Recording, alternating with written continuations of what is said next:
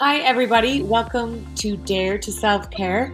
I'm Samantha Barry. I'm the editor-in-chief at Glamour, and I'm so excited to be here with Cara from CVS and all of the amazing speakers that we'll have later on the day to talk to you really about what self-care looks like.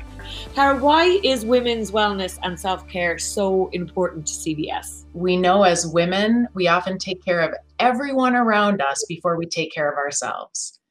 And if you just think about the pandemic and the effect the pandemic has had on women, women are 50% more stressed than they were the year prior.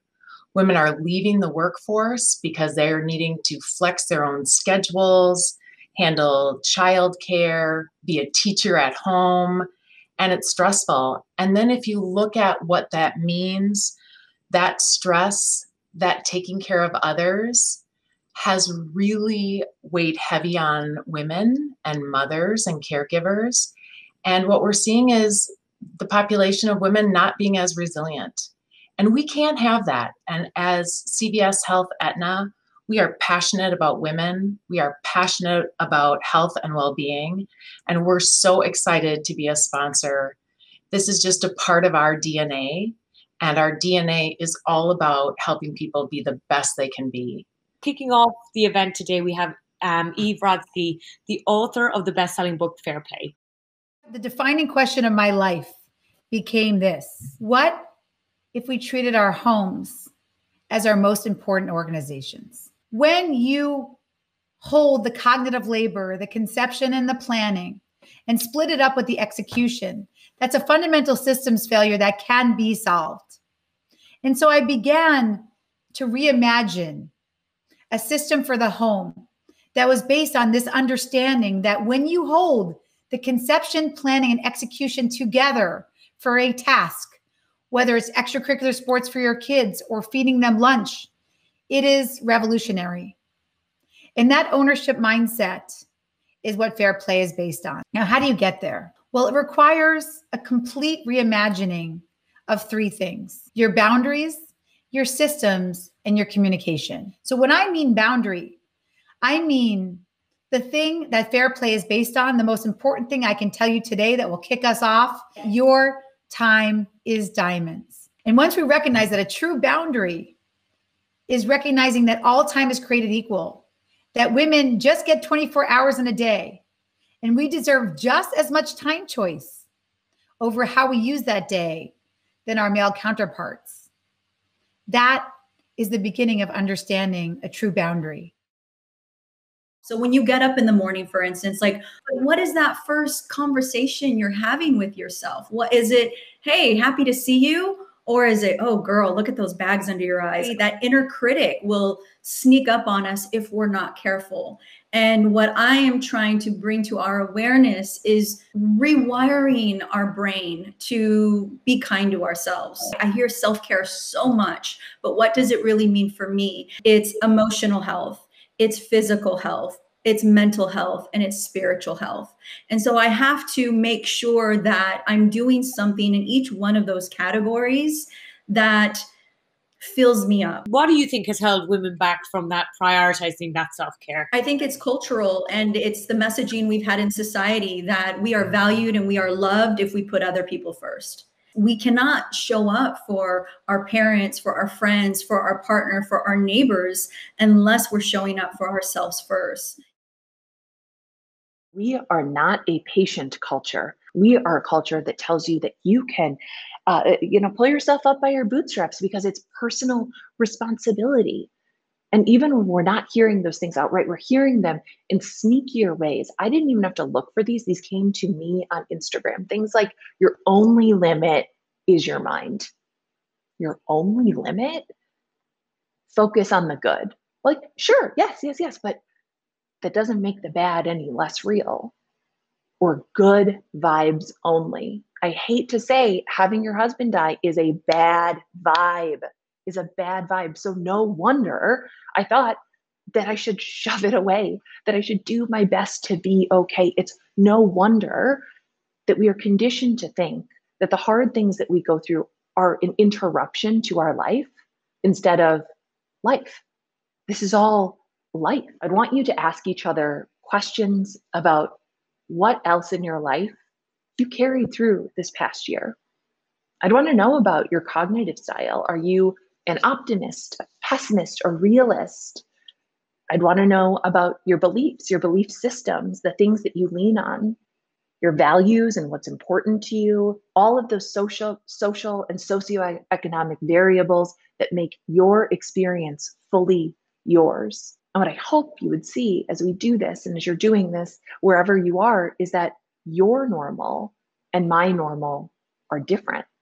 The next time that you are asked this question, I want you to pause and I want you to really take it in. It's very easy to take this big question, how are you? How are you? And minimize it and take it down to nothing but small talk. It is a radical act of self-care to practice emotional honesty. I want you to tell the people who care about you the truth, and I want you to tell yourself the truth. You know, the question of what gets in the way for women, really we need to keep remembering that it is the system. It is the system that we live in that has not prioritized childcare, has not prioritized good healthcare services, that has not prioritized paid parental leave.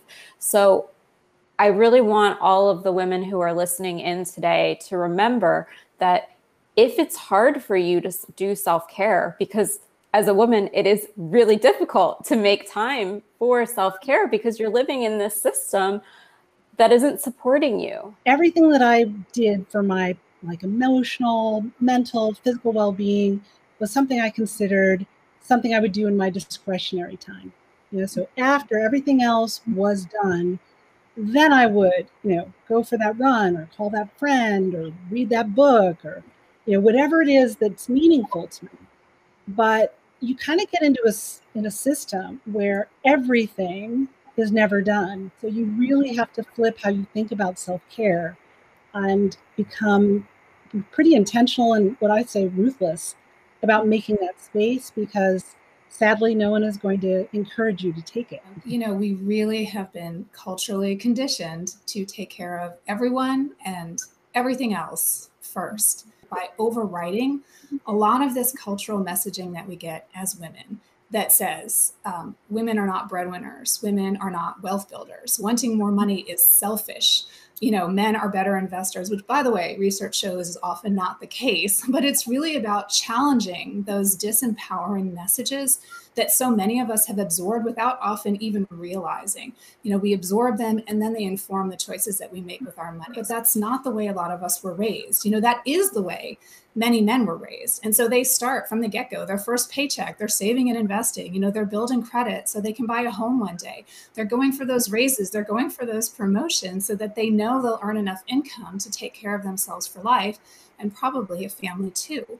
But we need to be thinking this way as women too. This is the way that we really start to expand the way we think about our financial capabilities and the possibilities for our lives, to earn more, to invest more, and to really set ourselves up financially so we can truly take care of ourselves both now and in the future. And finances is just a huge part of that. Being your authentic self is true freedom. So if you get to know you, and 100% without the shadow of a doubt, I know what I like and I know what I don't, right? People will know how to treat you, right? They'll also know that, oh, she can't be persuaded. I can't get her to do something because she knows who she is. So I always tell people that know who you are. And if you don't know you. How did you start communicating with others to set that boundary? Honesty, right? Being honest with myself about what I need, and being honest with other people about what I need and how to treat me. Okay. A lot of times we're not honest out of fear, but that fear does not belong to us. It's not ours to hold.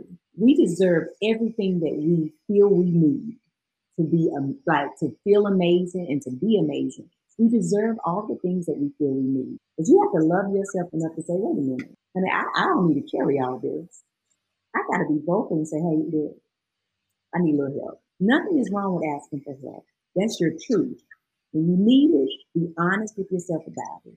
But honesty will always help you communicate. I want to thank all of the panelists that spoke today. As Eve says, time is diamonds, so we really appreciate for them to spending their diamonds with us today. Thank you so much.